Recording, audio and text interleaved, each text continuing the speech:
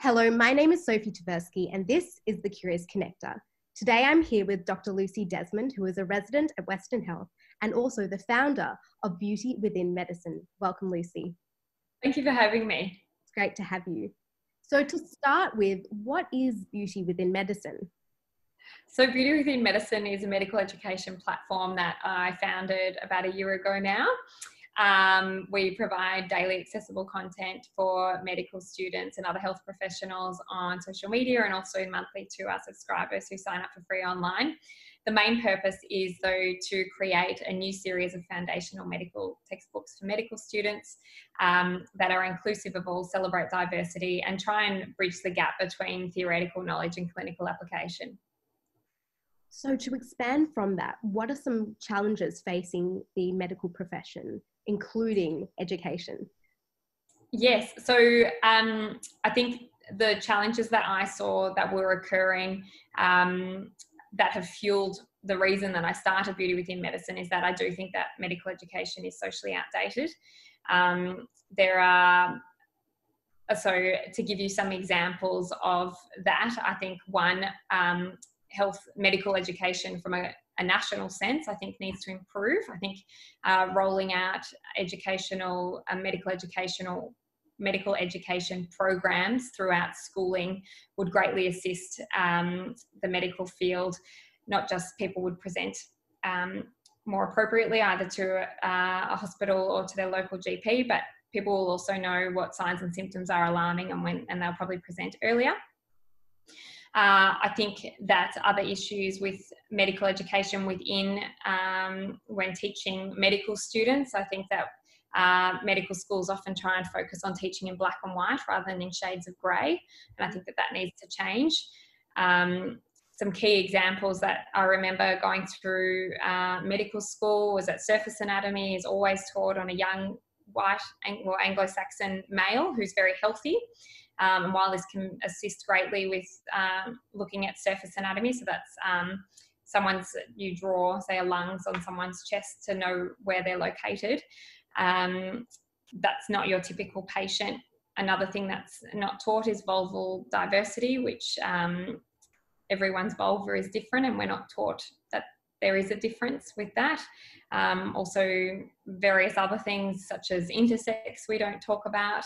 And yeah, there are lots of things in the way that medicine is taught in a socially outdated manner that I hope to change.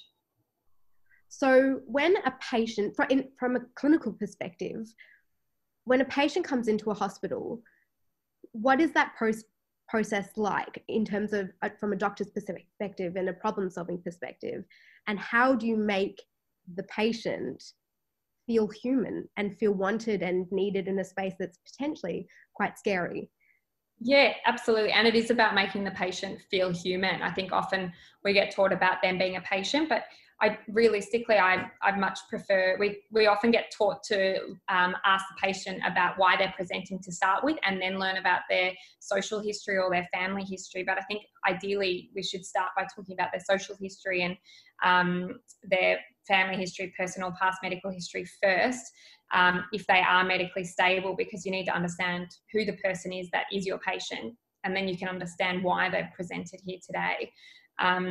So focusing on a patient presenting to the ED, there are things that I would love to change. So forms, for example, when you're coming into the hospital, all people, regardless of how they identify, need to be able to fill out a form and not just a checkbox that says male or female.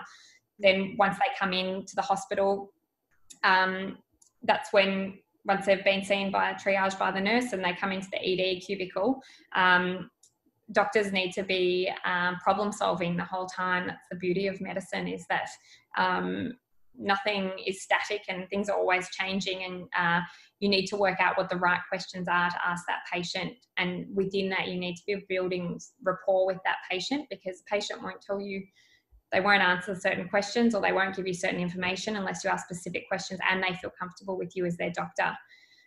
Did that answer your question? Absolutely. Let's delve into firstly, what makes a good question and how do you delve into pinpointing the problem? Yeah. So I'll caveat, I am a junior doctor, so I too am still learning, and I learn a lot from my senior colleagues.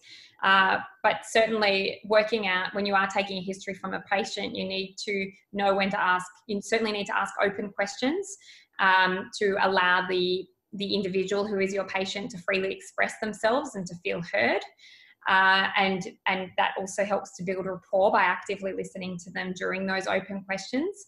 You then need to work out what focus questions and sometimes closed questions to specifically ask the patient to narrow down on what's actually going on. So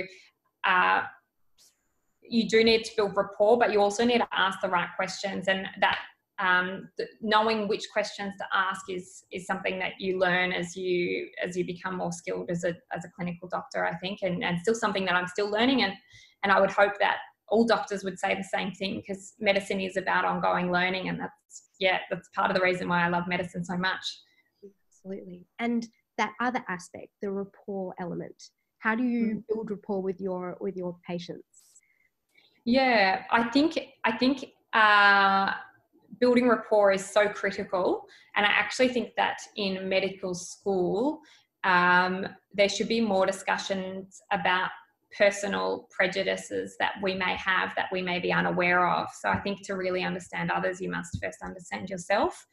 And we need to be able to pull all of that away and all learn to be inclusive, because I think that people can feel if you disagree with some of their life choices or perhaps how they express themselves, and from that they won't be inclined to tell you what's going on. I certainly know a lot of people from the LGBTQI community don't feel comfortable going to some medical practices or certain hospitals because they don't feel included.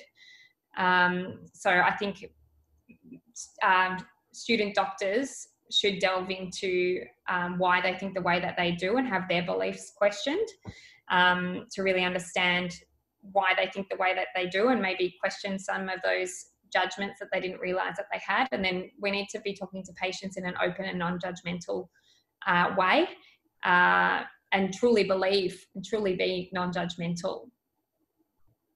And for a patient, what is that process of that they go through when a doctor is problem solving? How do you work with other colleagues to pinpoint a problem, to identify their disease or what they're going through, and who do you work with in that process?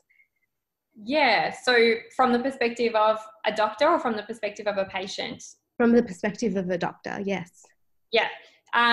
So problem solving is ongoing with medicine, and from the perspective of a doctor, we're obviously working as a team. So in a hospital setting, it's not just a doctor, but the bedside nurse is critical, and they change shifts every 8 hours. So there's a team of bedside nurses that looks after the patient. You've then got allied health. We'd be lost without ward clerks as well, who help with all the admin. And then there are several other people in the hospital that create the team to enable a safe admission and discharge of patients. The problem solving that occurs normally occurs with multiple people within the team, so junior doctors and senior doctors, and open communication between them, and is just important. So when you first see a patient, you'll be taking a history based on the rapport that you've built or how comfortable that person feels with the specific doctor. They might extract a certain history, but a more senior doctor might go back and ask very poignant questions and get a very different history from the patient. So it's all about working together as a team, and knowing your roles within that team as well. And you were talking about from the educational perspective, there's such a big gap between what you learn at medical school, both in terms of the emotional intelligence and social aspect, but also the clinical aspect and the clinical world. And how do you break through that, and how do you change that system, and how have you gone about it? Yeah, so I think part of the reason I started Beauty Within Medicine is that I did feel that there was a gap between the theoretical knowledge that you learn in medical school and then that clinical application that occurs once you start working as a doctor. Certainly universities try very hard to overcome this by integrating doctors into the hospital, and I think in some areas of Australia this is getting done really well, and in others perhaps not as well. But I think that it all comes back to education and educating senior doctors about the importance of educating junior doctors on the ward and including them as part of the team. But also the way that medicine is taught at medical schools, it's often in quite a siloed way where you learn all about the cardiovascular system and then all about the respiratory system. And about all the various systems. It's quite difficult to teach medicine to someone because you feel like you need to know everything all at once. So you want to understand the drugs and you want to know that mechanisms of the core conditions, and all of that has to somehow come together. So by no means am I wanting to create my own medical program, but I hope that Beauty Within Medicine will be seen as an adjunct that makes some of the connections between lectures and tutorials that sometimes may seem a bit erratic throughout the course work, and then bring it back to why is this important, and how can this be applied in the clinical setting. I'm going to draw a few themes together as well. Is a key theme that I'm hearing is language and communication, both towards the patient to understand what's happening to them, but also for the soon-to-be doctor in medical school who's trying to piece together what a specific disease looks like, what a specific condition looks like, and symptoms of that. What are some lessons that you're learning through creating Beauty Within Medicine about language and communication? Yeah, well, I think, as I'm always saying, medicine is amazing and it requires ongoing learning, but there really is, like most industries, medicine has its own language, and it's so important to use that language in the right circumstances. So when medical students need to learn that language to be able to talk about patients with other medical professionals, and I think sometimes that language is implied and not explicitly taught, and that can cause a lot of stress for medical students when they do enter the clinical field, that they don't actually know what's going on because people are speaking another language.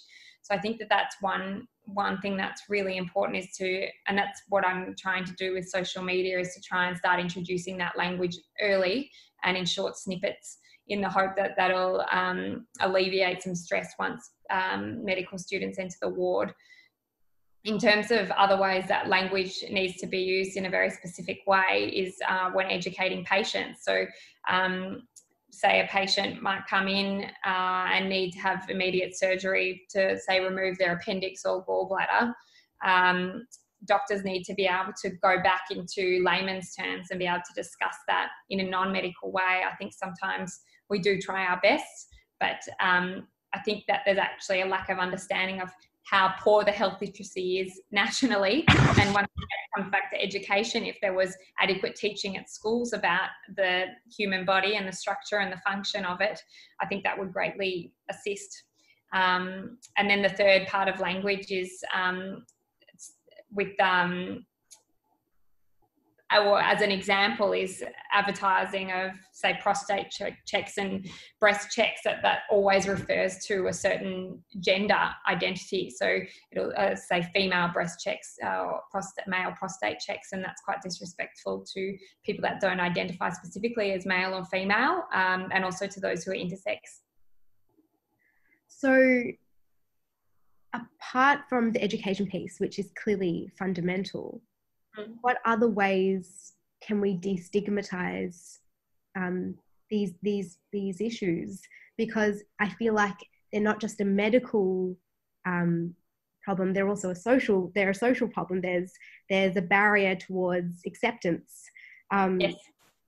And do you have any views about other ways to overcome those things? Education. Yeah. Everyone needs to be taught. It's just everything comes back to education, and I just think that we have a captive audience when people are in primary school and secondary school for most of the time, for most people, and it just blows my mind that there isn't a more structured program that occurs throughout primary school and secondary school to teach life and to teach the body. I think that there should be a class called life, and you should learn about accounting and paying your taxes, and you should learn about your body and the importance of contraception and STIs, and there are so many things that you could teach in that. And I think within that, we should be teaching inclusivity. I certainly think the generations that are coming behind us, maybe one or two, not too many generations yet, but I do think that they're much more inclusive of everyone. And I think that they're making moves and they're making the changes, and we need to hurry up. I think that, I don't know about in law, but certainly in medicine, just basic things like I spoke about with forms, that simply makes people feel excluded and not welcome. And if we can't provide basic healthcare to people, or they don't feel that they can access it because they don't feel welcome, then that's quite atrocious, I would say. And leading on from that, I love your 3-word philosophy, which is inclusivity, education, and community. We've touched on inclusivity and education, but can you talk about this last bit, community? Yeah, so I think a big issue for me, I found going through medical school is, and also as being a doctor, it's a very competitive industry, like a lot of industries are. And I think that there's a huge focus on people getting high marks to enable them to get the job that they want at the end of the day. And this leads to a lot of competition. As you're probably well aware, there's a huge mental health burden that the medical industry suffers. And I think it's one related to the fact that a lot of us are type A personalities and quite driven, but it's also this competitive nature that continues to be fueled. And I think if there's more of a focus on finding the joy of learning rather than competing with each other, I think not only will we create better doctors, but there will be less of a mental health issue for doctors. Obviously, we need to stop overworking doctors so much, and there's so much unpaid overtime in almost every hospital that I'm aware of. But yeah, I think that's the way that we need to move. And leading on to that is how do you approach cultural adoption, having those conversations with your bosses about the changes you want to make? Do you see an easy shift, or are they difficult conversations to have? No, I think it's a very difficult shift, and I don't think I've specifically had those conversations with any of my bosses, but I've told them about the people that I have told about beauty within medicine and the reason behind it. I've certainly had mixed responses. In medicine, it's, and as I imagine it is also in law, is that you all end up on tram tracks, and you finish medicine, it's expected you become an intern and then you become a resident, and what program are you going to enter into? And it's just this ongoing cycle of what are we doing next? And, the fact that I've stepped off that tram track, some people get really excited about it, and but there has been a certain pushback from people because it's considered inappropriate.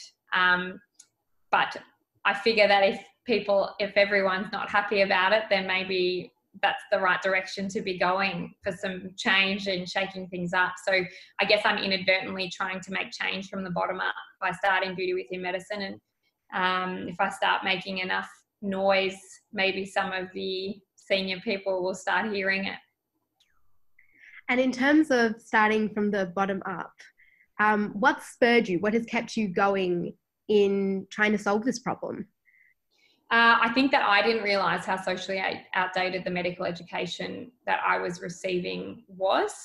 It's certainly changing. All of the universities in Australia are moving in the right direction, but I just think it needs to happen a little bit faster.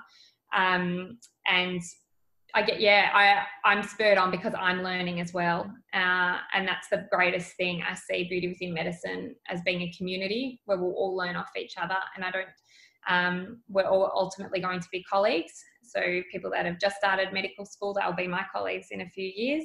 And I think that we've all got something to offer and a different perspective. It's a lot of the reason why we introduce ward stories as well, which we release every Wednesday. So they are stories or short tales that are written by health professionals of any level. And it's from their perspective of an event or something that they witnessed in hospital or community medicine. And I think that can be really helpful to just open our eyes, and having a different perspective of medicine is also really helpful. And share stories openly and honestly. Yes, exactly. And that's also why we say that if you'd like to remain anonymous, you can. And from that, we've had a number of people remain anonymous who have been very raw and open, and that's extremely helpful. Absolutely. For teaching. Yeah. So through your process of tackling a very big system and bringing people along that journey, how do you now see creativity, and what does that mean to you? Yeah, so I never have seen myself as a creative person. I've always been very, I always focused on maths and science predominantly. But I've realised since starting Beauty Within Medicine that the line between art and science isn't so discrete. It's actually quite blurred, and the more that we introduce art into science, I think that can increase learning and make learning more joyful. So for me, creativity is everything. I think that we should try and introduce it more into every workplace, in any medium. I think being creative adds a new dimension, just in the way that we learn and the way that things are taught. If things are more visual, obviously visual learning isn't for everyone, but I think for a lot of people will remember things better when it's visually taught. Absolutely. And to summarize that, what's a word, a phrase, or a picture of what creativity means to you? Joyful learning would be what creativity means to me. Fantastic. Thank you so much, Lucy, for joining me today on talking about beauty within medicine, changing the medical profession step by step, and rethinking visual learning and also inclusivity, education and community. Thank you. No, thank you so much for having me. What you're doing is wonderful. Very good.